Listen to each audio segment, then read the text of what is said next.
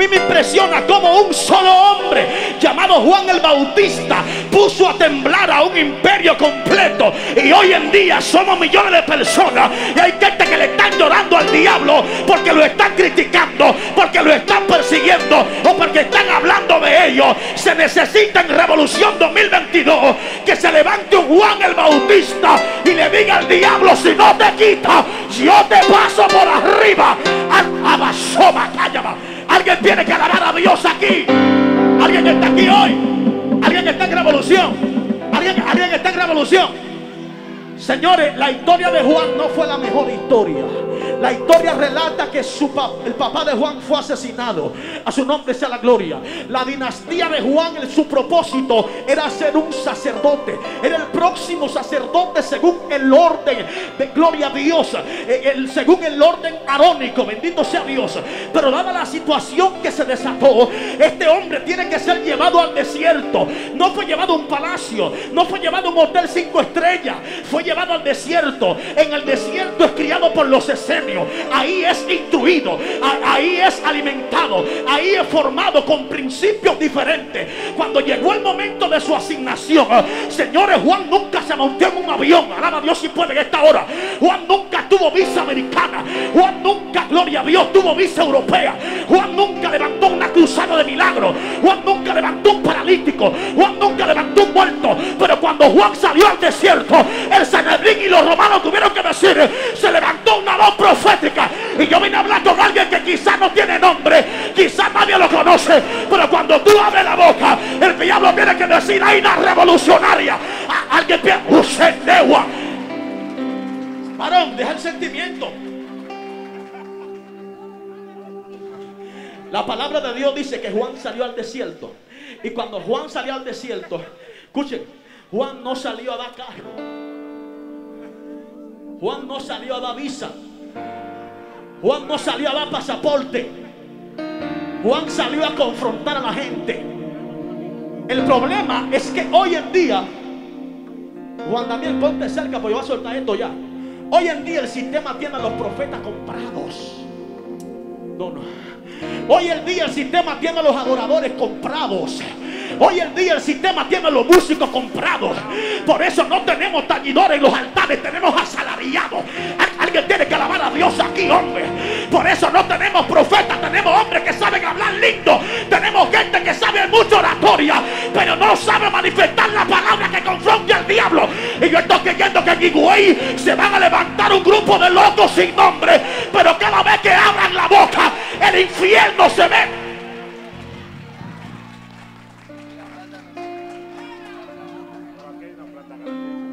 El pueblo pensaba que el Sanedrín era la defensa de ellos. El problema es que Anás y Caifás eran usurpadores. Y tú no puedes seguir gente que han robado mantos. Tú no puedes seguir gente que han dividido mantos. Tú no puedes seguir gente que han dividido matrimonios. Tú no puedes seguir gente que han dividido familia. Tú no puedes estar siguiendo gente que han dividido ministerio. Bueno, se cayó la llamada aquí en esta hora. Óyeme bien, Anás y Caifás hacían lo que los romanos querían que ellos hicieran. ¿Por qué? Porque por atrás ellos cogían su chequecito del gobierno. Hay mucha gente en República Dominicana que quizás tenga la ropa correcta, tenga el nombre del concilio correcto, pero no representan un peligro para el diablo, porque no hacen lo que Dios lo llamó a hacer, sino lo que la gente quiera que yo haga.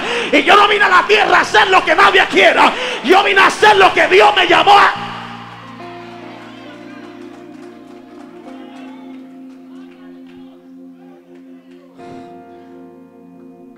¿Lo digo o no lo digo?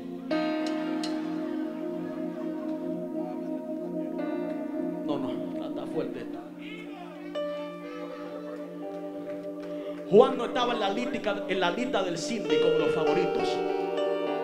Juan no estaba en la lista de los profetas favoritos del síndico, ni del senador, ni del presidente. No.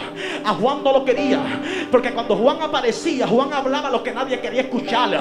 A su nombre sea la gloria. Por eso hay muchos de ustedes que la gente no lo soporta. Por eso hay muchos de ustedes que el diablo no lo soporta. Porque es que cada vez que tú hablas se le acaba el relajo al diablo. Es que cada vez, mío, batería. Es que cada vez que tú hablas, algo sucede. Es que cada vez que tú hablas, se le acaba la musaraña al diablo.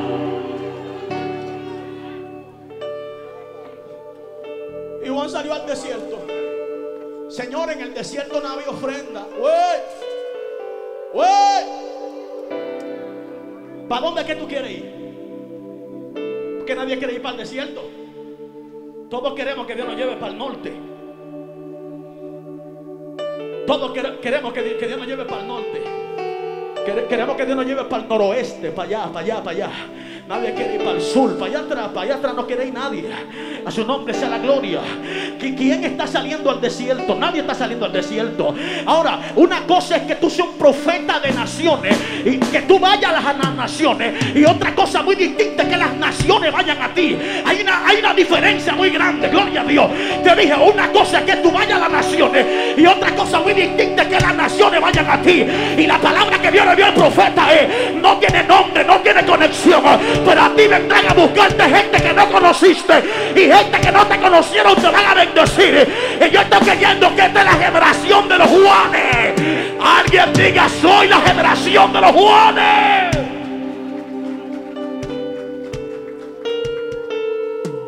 La generación de los Juanes parece una generación rara. Parece una generación diferente, profeta. Parece una generación de locos. Parece una generación de anónimos. Pero es la generación que pone a temblar al sistema. Es la generación que pone a temblar a los demonios. Es la generación que pone a temblar al diablo.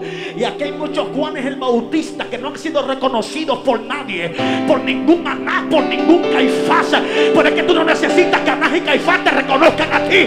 Cuando el cielo se abrió sobre ti, significa que tú eres el profeta de turno, aunque no estés sentado en la silla. Alguien tiene que alabar la gloria de Jehová. Ataca batería. El problema es que hay gente que profetiza cuando le toca. Hay gente que adora cuando le toca. Y yo voy a profetizar aunque no me toque. Aún sí le veo a soga. El problema de esa generación es que hay gente que han cambiado la dinastía divina por el protocolo. Hay gente que ha cambiado la dinastía profética por el protocolo de los hombres. Yo nada más oro cuando estoy en el programa. Nada más profetizo cuando me tienen una oportunidad. Nada más me santifico cuando llega el domingo, cuando llega el sábado, cuando voy para el culto. Y los otros días soy un diablo. Alguien tiene que alabar a Dios, porque hay mucha gente que son más predicadores que evangélicos. Y a mí Dios me llamó a ser cristiano antes que predicador.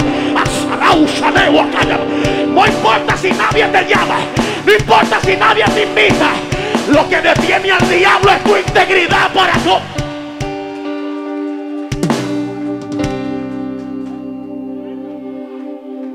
Oye, ¿cómo dice esto?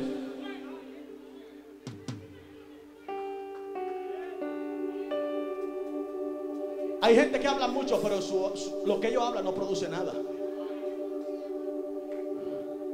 Mucha exégesis, eso es buena. Y lo que me conoce sabe que hay de eso. Mucha hermenéutica, eso es bueno. Pero papi, la hermenéutica no echa fuera al diablo. Sacata la vaquima. Hay gente que han confundido lo que es palabra revelada con palabra acumulada. Dios mío, alguien tiene que alabar a Dios. Ay. Quizás Juan no tenía mucha palabra acumulada. Quizás Juan no tenía muchos libros en la cabeza, pero tenía la revelación del tiempo presente. Y cuando Juan abrió la boca, el diablo dijo: tenemos que callarlo, tenemos que arrancarle la cabeza. A ese no lo inviten, a ese no lo llamen. Pero déjame decirte una cosa: a los revolucionarios Dios lo mete aunque la gente esté llena. A los revolucionarios Dios lo mete aunque no haya espacio para ellos. Hay gente que Dios va a hacer paso que Cutagua, Saíba, Cumi. Prepárate a que Dios te agende donde nadie te quiere. Prepárate a que Dios te dé trabajos donde hay gente más preparada que tú. Prepárate a que Dios te dé puestos donde hay gente que dice que tú no lo mereces. Prepárate, hay gente que Dios lo va a meter a la mano en el 2022. Hay gente que Dios lo va a bendecir a la mano.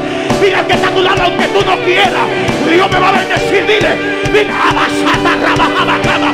Sacude a alguien y dile.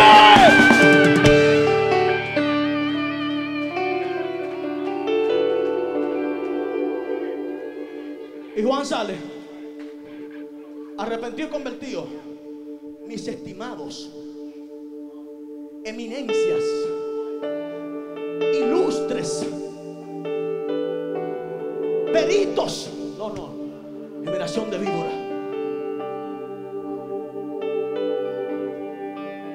¿Cuál es el favor que tú quieres? ¿El favor de los hombres o el favor de Dios? Porque en estos tiempos la iglesia ha dejado de ser un taller de alma para convertirse en un museo de santos. Alguien tiene que alabar a Dios. Ya tú no vienes a la iglesia a que Dios te restaure, a que Dios te purifique, a que Dios te haga mejor persona. No, cuando hay alguien que tiene una falta en la iglesia, le decimos, vete de esta iglesia, aquí tú no cabes, aquí no te queremos. Señora, la iglesia no es un museo, es un lugar de restauración. Alguien tiene que alabar la gloria de Dios.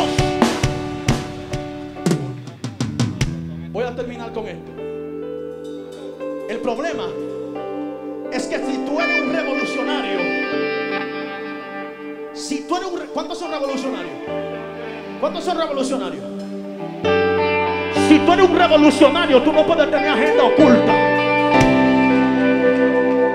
Si tú eres un revolucionario, tú no puedes tener chat escondidos. Alguien tiene que alabar a Dios. Pregúntame por qué. Voy a terminar con eso. Pregúntame por qué. Porque siempre la oposición ha tenido una estrategia. Pregúntame cuál.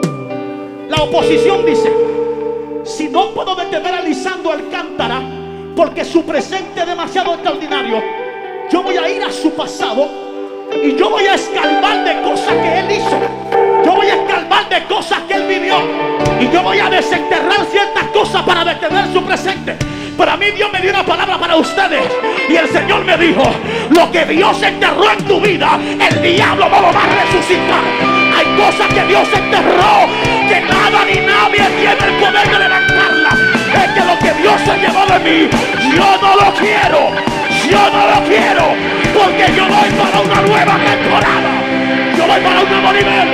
Yo voy para... ¡Ay, amor!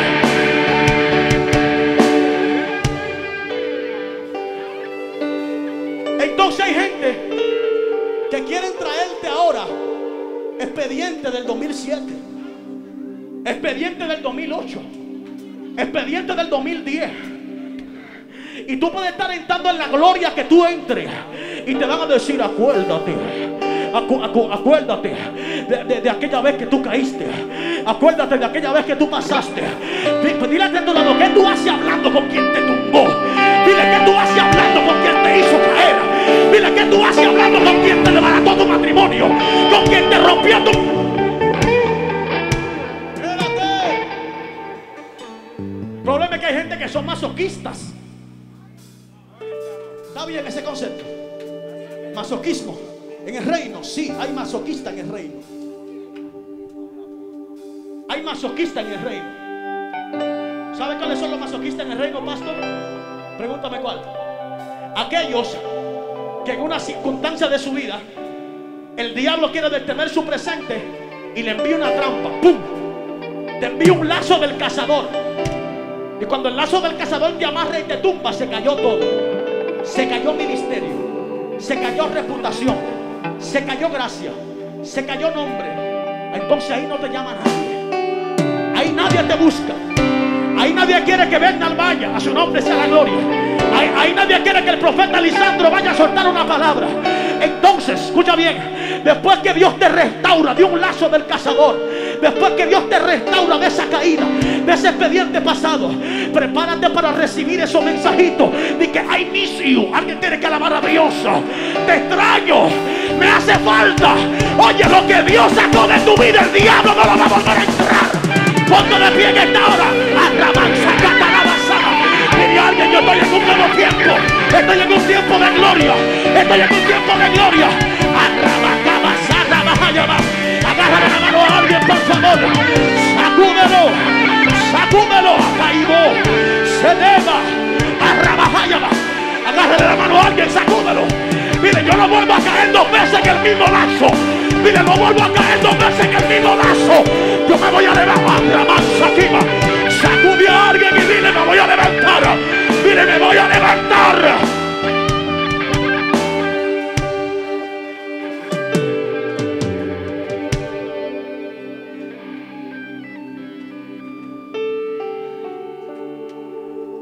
Por eso la vida tuya es diferente. El lenguaje tuyo es diferente. Que dice ese tipo de loco, es que soy diferente. Ese tipo canta como un loco, es que ese tipo es diferente. Porque la gente que canta lindo son gente del montón. Alguien tiene que alabar a Dios. La gente que predica lindo son gente del montón. Pero la gente que son diferentes son gente que hacen un poco de locura. Y tú dices, ¿qué es lo que está haciendo ese tipo? Lo que pasa es que con esa locura que tú estás haciendo, Juan en el desierto hizo que los diablos salieran de Jerusalén. No importa que el que esté a tu lado no entienda lo que está pasando. Haz lo que Dios te llamó a hacer. En el nombre de Jesús. En este año 2022, si usted va para un nuevo tiempo, no solamente vístase de blanco de año nuevo, formatéese. ¿Qué yo dije? Formatéese. Y todo lo que lo atrasó en su vida, sáquelo, elimínelo, bloquéelo, aunque te quede con un contacto en WhatsApp, pero bloquea todo el que te desconecta de la gloria de Dios. Dale un aplauso al Señor en esta hora.